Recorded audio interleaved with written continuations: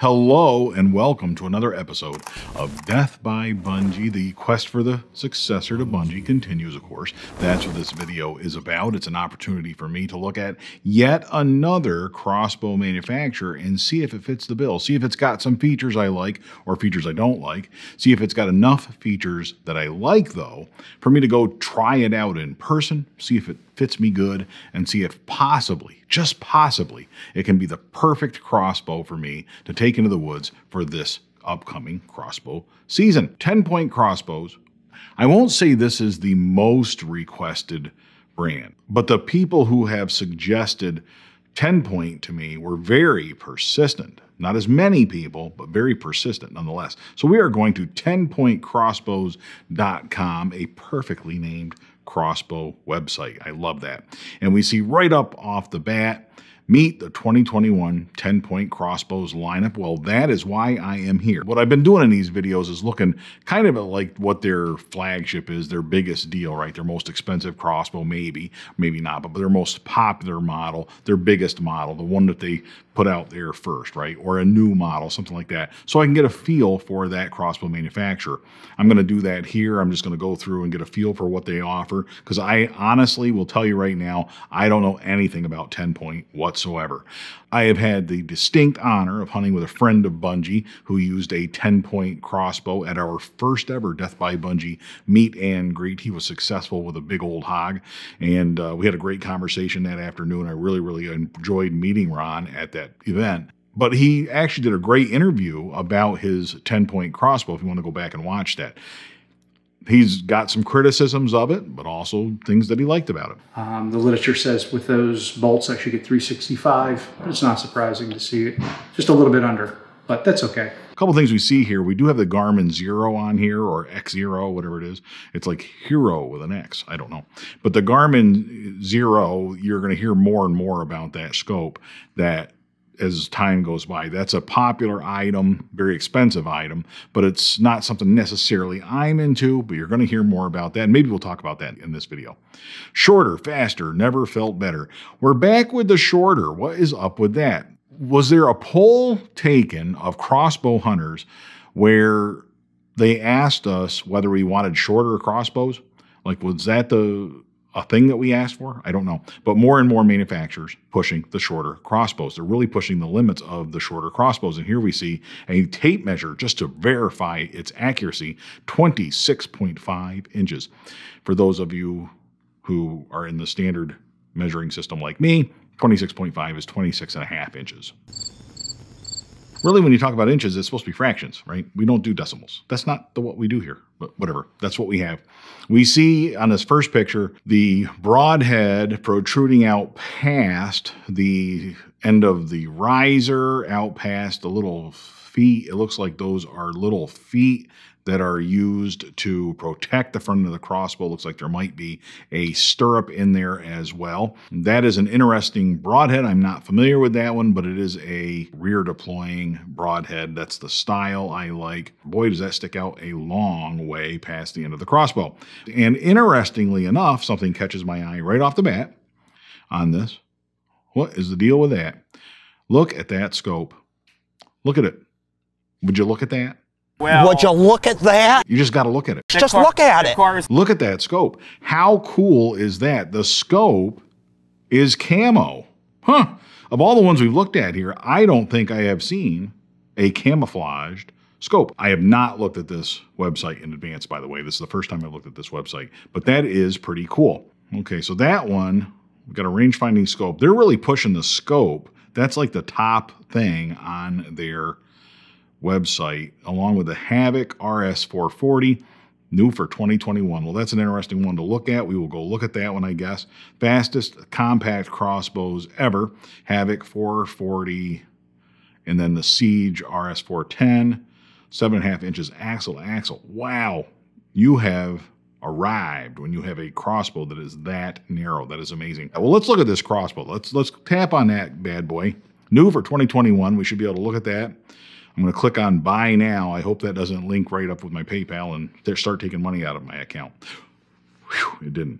Okay, we're going to be all right here. I got to save money for whatever crossbow it is that I'm going to buy. Someone commented recently that we're getting these stimulus checks supposedly for like $1,300, and that was it just a coincidence that the Killer Instinct X1 cost $1,300? I just thought that was interesting. It's kind of a funny comment. So what we've got here, we've got the Havoc RS440 XERO.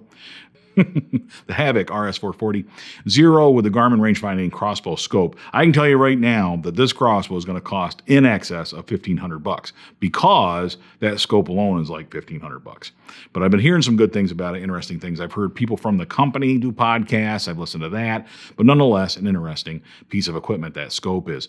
I want to point out, too, if you look at that picture, we see how from that big old piece of technology up front, which is weatherproof, by the way. It's a weatherproof design, but it has a little wire coming off of it going down there. Now, I'm not a big fan of extra wires and all that fun stuff. That just seems like something else that can break and go wrong. Also, I'm not a fan of having to reach up there and push those buttons that you see right there. I can imagine as I'm getting ready to take a shot, before I can even line up my reticles, my scope, before I can even aim or look at the animal and get a feel for what I'm doing here, I have to reach up and figure out which of these 3 buttons I have to push in order to range find that animal, in order to put the bead on it, so that that scope, what that will do after I push the button, it will range find what I'm pointing the scope at, and then it will adjust the picture in the viewfinder so that my 20-yard reticle, my only pin, so to speak, the center dot, is right on at the right distance. Okay, so if it's 47 yards, it's going to line it up for 47 yards, not 20, but 47. Kind of cool, okay? It's like the HHA optimizer, but digital. However, I'm not a fan of having to reach up there and press one of those buttons before I can start taking shots. This scope kind of makes my crossbow method of looking through the scope and at the various reticles and memorizing the yardages before the deer comes in or what have you, getting a feel for yardages, feeling comfortable with 20 versus 30 yards, that sort of thing. That's my style, and this takes that away. But my style is still, to me at least, more efficient because I got all that stuff memorized and I'm not moving my hands around trying to figure stuff out in the heat of the moment. My numbers, my yardages are already predetermined, and all I got to do is line it up and take that shot. So that's my thinking. But I do want to point out that this little cable going off of here actually helps alleviate that concern because it comes down. There's a little button that they can mount on the side of your crossbow. So now the trigger of the scope button, not the trigger, but this trigger, the thing that triggers that range finding process, can actually be mounted right where your thumb is or somewhere more convenient. And that's kind of nice. So if you buy one of these, it can come configured with that already installed. That's pretty cool. This is crossbow technology moving forward. It's alleviating problems that some people have with range finding. It makes people shoot deer better. This can help fix the problems that people had with accuracy based on distance. There's some good to that, right? I really like the open butt of the stock where you get your hand in there and carry that bad boy around. Interestingly, too, these crossbows now are getting so short, and this goes for Genevieve's crossbow, Bunjie Jr. She shot her doe in Maryland. She dragged that out. I carried her crossbow out, and I was amazed at the difference. Whereas when I carry my crossbow, I have to put it over my shoulder, or if I carry it down, I got to hold it up and my arm's almost bent at a 90-degree angle to keep it from hitting the ground because it's 30-some inches long, my crossbow is. Her crossbow is so short that I'm about 6 feet, a little over 6 feet tall. Me walking with that crossbow, I could actually carry it by the stirrup, and with my arms extended, it barely, if at all, touched the ground. But these crossbows are probably shorter, the ones we're looking at today, 26.5 inches, just over 2 feet long. You can carry it by the butt of the stock here and just carry it along and you won't even hit the ground with it. That's pretty cool. That's the long way of saying that's pretty cool. It does look as though we have a built-in crank. This is something that I would be interested in. I would be more interested in a crossbow that shoots 440 feet per second that I didn't have to cock with a crank, right? But you can't have it all maybe. There's trade-offs in everything that we do. So that's just something we got to be aware of. But it looks like that's just on there, and you can throw your cranking handle on there, crank your crossbow up, cock it, and all that. And it does say decock on there. That's pretty cool. That's telling me that I can cock or uncock the crossbow using the crank, a built-in crank system. Got to go with a crank. It'd be nice to have a crank that's built in, assuming it doesn't ruin the balance, assuming it's not too heavy. It'd be nice to have it built in so you don't have to worry about going to find the thing and worry about forgetting it and all that. The safety, now this is one of those, I'm thinking that this is the safety here, and that looks to be one thing that I didn't comment on when I was talking about safeties in the last video, and thank you so much for the comments that I got, because I had questions in that last video that I did. This is going to be like 2 videos ago, but when I did the video on the killer instincts, that video just came out, and I had a handful of, as of right now, that when I'm recording this video, but by the time you hear this video, there'll be 2 more videos out probably. Okay, if that makes any sense. But when I look at these safeties, when I was talking about that, one thing that I didn't comment on is I want to get away from the rifle style grip, right, get into the pistol style grip. That's more comfortable. But what I'm losing by doing that is the fact that my hand and thumb is right normally next to the hammer, right next to the safety on my old crossbow. And by shifting your hand under it, you're losing that. Now my hand's going to have to go somewhere else in the presence of the deer, in the presence of the animal. My hand is going to have to go somewhere else for me to find that safety. Now, at least these safeties look like they stick out well enough to where I'll be able to get my thumb on there, turn them on and off, that sort of thing. So that's a factor in this discussion for sure. This does have that very sharp angle on the string when cocked, but I was told by friends of Bunjie that they don't see an increase in serving wear. Many of the people that commented said that anyway. Overall, that seemed to be the comments and the feedback that I got, that people did not see an increase in serving wear based on that steep angle. In fact, some people were telling me they had what they described at least was better serving wear with the killer instinct. I'm still going back to the comments that I've got this morning and yesterday on that video, so forgive me on that. But specifically with regard to those killer instincts, the folks that are shooting the SWAT XP with a very steep angle on the string like this is when it's cocked, the folks that shoot those were telling me that they're, generally speaking, their servings weren't too bad. They aren't getting chewed up too much. Part of that, though, that crossbow has a 50% let off, 200-pound draw weight, I think, something like that. So that's going to reduce the amount of wear because there's less tension and stress on that serving. With this one, I think because we have no rope cocking, it looks like we've got a built-in crank. That tells me that this is not something you want to cock with a rope. We got a nice shooting rail with a crossbow arrow sitting right on here, all loaded up, ready to go. It's a good-looking overall design. Here's a picture of that, and more of this video is going to be about this scope. It is part of this crossbow, and it is something. It's a piece of crossbow equipment that people might want to know about. But this is what it looks like, okay? You got your real nice big buck out there, and it's giving you a dot where to shoot. The angle on here, I think that has to do with canting. Those 2 little arrows are telling us that we're canting the crossbow. In other words, you might want to lift your crossbow up a little bit like this in order to get a more accurate shot. This crossbow, technically, though, if the scope is doing all this math and it's able to tell you the elevation, then it should be able to factor in the difference in windage as well due to canting. If it has a built-in level telling me that it's canting, then why can't it also tell me, why even tell me that? Why not just fix the dot, put the dot where the dot needs to be, move the crossbow over? I don't know. We're getting to the point where the crossbow is going to shoot the deer for you without you pulling the trigger. I mean, there'll probably be a setting, pull the trigger automatically when I'm aiming, okay? I don't know. It seems like that's what we're dealing with here, but pretty neat. You got some information on here that is a neat little system. But what do we got for this crossbow? We have an elevated custom cheek piece. Okay, so that's already raised up. It does not look like it has adjustability built into it. It looks like it's pretty much screwed down there, pretty much screwed fast. That was a complaint by our friend of Bunjie, Ron, who shoots the TenPoint. He commented on how he was a little disappointed with the amount of adjustability that it had for a high-end crossbow. Now, he's not talking about this model, but nonetheless, that is a concern that he raised as well. AccuSlide cocking and decocking system. That's a good design. People have commented on that. People sent me messages. Two-stage trigger, zero creep design, features a roller gear system that sets a new standard in high-performance crossbow accuracy. I would have to try this and shoot it to see whether I like a trigger. I can't take their word for it on something like that. I'm not that picky, but maybe I should be. To be honest with you, I've shot various crossbows, and I've never even paid attention to the trigger.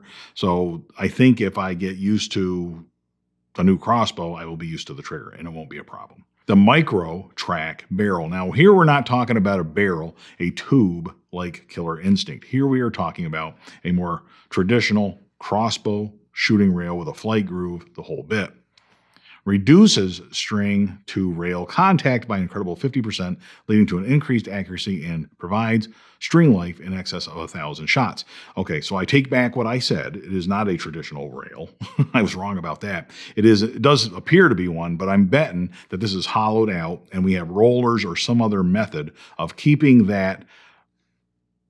It's a micro track barrel, so some kind of track for this arrow to go on, but it's got less surface area, and that's what's reducing the string wear, I'm betting. Here we do have that stirrup out front. That's pretty nice, so we don't have to worry too much about that, I don't think. I don't think that's going to be a problem. Holy cow! Oh, $3,649.99. If I were on The Price is Right, I would have been the lowest bidder, I am sure. That takes the cake, but $3,649. Again, I think $1,500 of that plus is the scope, and the fact that that scope is affixed to this, but wired into this crossbow. So there's some, you get what you pay for, maybe. This is a lot of crossbow, but a lot of technology for a lot of money. That's what this is. So that is, I can tell you right now, outside of my price range, especially given that I am not personally interested in the scope. This would require me to change my style. If I were brand new to crossbow hunting and I had this kind of money, maybe that's suitable because I could just adopt it as my new crossbow style, right? Or if my old crossbow style was not working, then maybe I would switch crossbow styles and I would look at this as a new crossbow style. Not something I'm really interested in. So perhaps we have just wasted everyone's time in me looking at this crossbow. Let's look at accessories. Got a case, comes with EVO X center punch broadheads. You get fixed broadheads. These are the center punch arrows. I wonder if these are the arrows that go with it. The lighted knock ones. Let's see if they got specs for these. They do have the shield style vanes. I like that. That's pretty fancy. That shield style, you can see how the fletchings there are sort of carved out. They make a little shield on here. Pretty neat, pretty neat. Let's tap on that. The lighted nocks, these are EVOX lighted center punch 16-inch arrows, 400 grains. Interesting too, and I heard a podcast about this recently where they're talking about the length of the arrows. They actually had better accuracy and penetration with 16-inch arrows than they did with the longer arrows. And listening to the podcast that I listened to, they're very proud of these arrows, and there was a lot of testing that went into it before they decided to go with the 16-inch arrow. But man, look at that crossbow. That arrow sticks out a long ways on the front end of that crossbow, and it's only a 16-inch arrow. Wow. That's not a very big crossbow. Wow. Well, I hope I have not completely wasted everyone's time by looking at the wrong model. I know that there are a number of other models that people suggested, but I can't look at all of them. I just don't, there's no way I can do that many videos. My voice will not hold up for that many videos. But I can tell you that if we are to very quickly take that number, right, those are 400 grainers, and I'm assuming that that 400 grains includes a 100 grain field point. We're going to up that weight to 450 grains. That's going to drop our speed from that 440. We're going to put that down to 425. And we're going to hit the generate energy and momentum, and kaboom, it mooses. Nobody's surprised by that. Once again, we are not surprised. But wow, I am surprised at the numbers. The 180, that's a lot of foot-pounds of kinetic energy. But more important to me, when you look at these numbers, holy cow, 0.849 slugs. 0.849 pieces of momentum, right? That's what that is. But 0.849, this is a scale that's measured in thousandths. So it takes a lot to get some movement on here, okay? And that movement comes in one of two ways. It comes from either more speed or more weight, right? And when we're at 0.849, most of the crossbows that we have looked at are in the 0.7s. Bunjie is in the 0.5s, right? To go to 0.849 out of the box with my broadhead of choice, using their stock arrows with my broadhead of choice, 0.849, that's pretty impressive. I'm going to end this video in the same way that I did the Killer Instinct one, and I didn't mention this, but when I got done looking at the Killer Instinct video, and especially when I went back and edited it, Killer Instinct went from kind of a consideration for me to, and based on conversations with friends at Bunjie too, I can't take that out of the picture, but they went from kind of an, an interesting crossbow to, wow, this is a real interesting crossbow. And all of a sudden they're on the list of ones that I want to go try out at a local shop. I can tell you, looking at these numbers, that I'm kind of in the same ballpark with TenPoint. And I say that only because by looking at this, right, I see a lot that I like here. I don't like that crossbow. I'm not going to buy that crossbow. But I might buy a TenPoint. I'm going to have to look at them a little more thoroughly as a company. I'll go look at the other models, that sort of thing. Send me your feedback. Send me your comments and your emails off deathbybungie.com.